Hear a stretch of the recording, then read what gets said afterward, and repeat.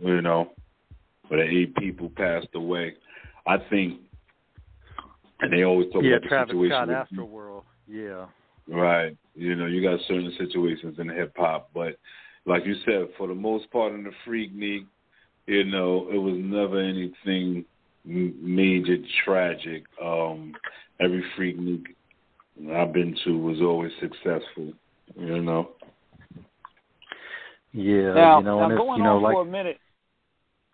I was saying now, switching gears for a minute, and this was around the time where you guys was putting out your debut album, the GP Woo album. Now, what there was not a follow-up to that? Because curious minds wanted to know, because, you put out a dope product out there, and then after that, it just like nothing else followed up. Well, in a nutshell, when we had signed to MCA, Download Records, Rubber Bands, June Lover, and myself, we were very hard at being GP the Grain. We wanted to have our own identity, and at the last minute, Hank Shockley decided that he wanted to call us GP Woo, and that never really stuck good with the group. We never wanted to be GP. We never wanted to be GP Woo. We always wanted to be GP the Grain. But I think once he heard the history and that us as GP, he's like, don't go against the grain.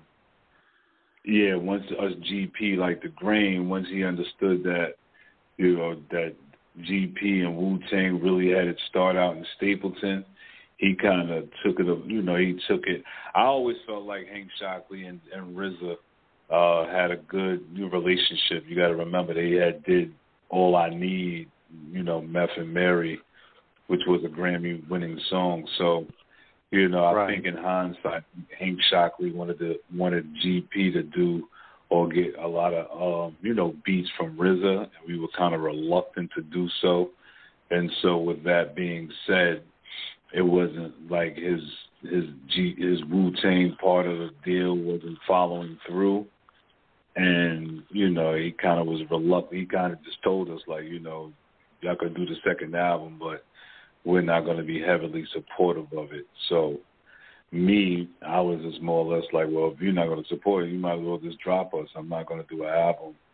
We gave you a hot album because we always felt like they fumbled the ball with that. They didn't give us the greatest support.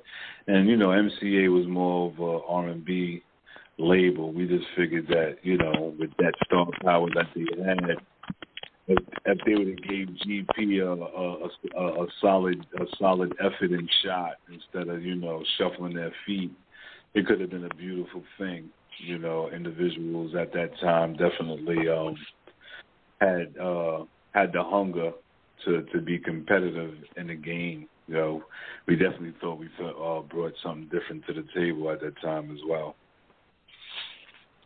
Definitely, Pop, and that I guess but just not to cut you off, but I think just the fact that after we did the first album and we didn't get too much of a great support, and then it was kind of like back then we knew what being a tax write-off and all of this was, and I didn't want to go through the ringer with this conglomerate. It would have been beautiful if he would have came and said, we'll be supportive and we're gonna push these singles and we're gonna make it happen. But I think that the course ran itself.